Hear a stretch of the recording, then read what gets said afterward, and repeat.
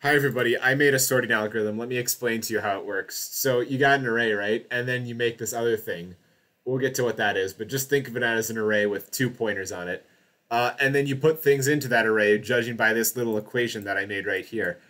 You take the number times the length of the array, divided by the average times 2 minus 1, and then you round that, and that will give you the index of where it should go in here.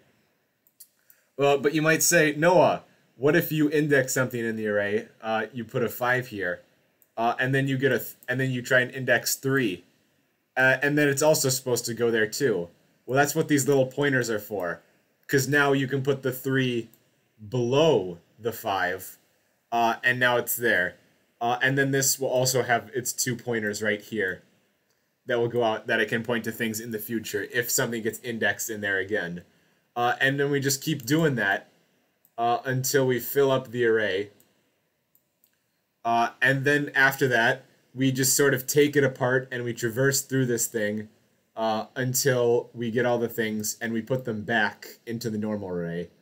Now, this, I know, if you know, so basically, you know how like sorting algorithms are? Well, this is just like a more inefficient version of bucket sort, which I didn't realize existed until I made this. I didn't expect it was going to be good, but I'm just kind of disappointed somebody else already made a better version of this. Kind of makes me sad.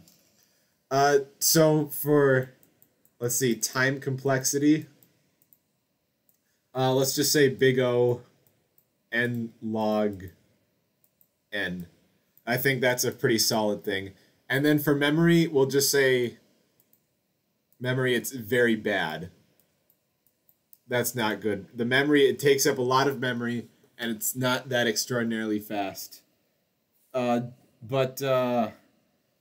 sorted 10 million things in 37 seconds, which doesn't really mean anything. But yeah, so this is my algorithm that I made. I think it worked pretty well.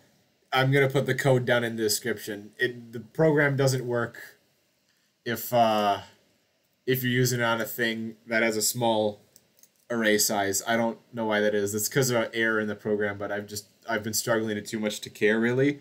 So I've just sort of left it in its destroyed, horrible state. Sometimes it doesn't work, yeah, but that's pretty much how it works. I hope you got a good idea of how the algorithm is. So yeah, you can check that out in the description. And if you don't know what sorting algorithms are, I don't know why I made this, but it did. Like I said, yeah, so cool.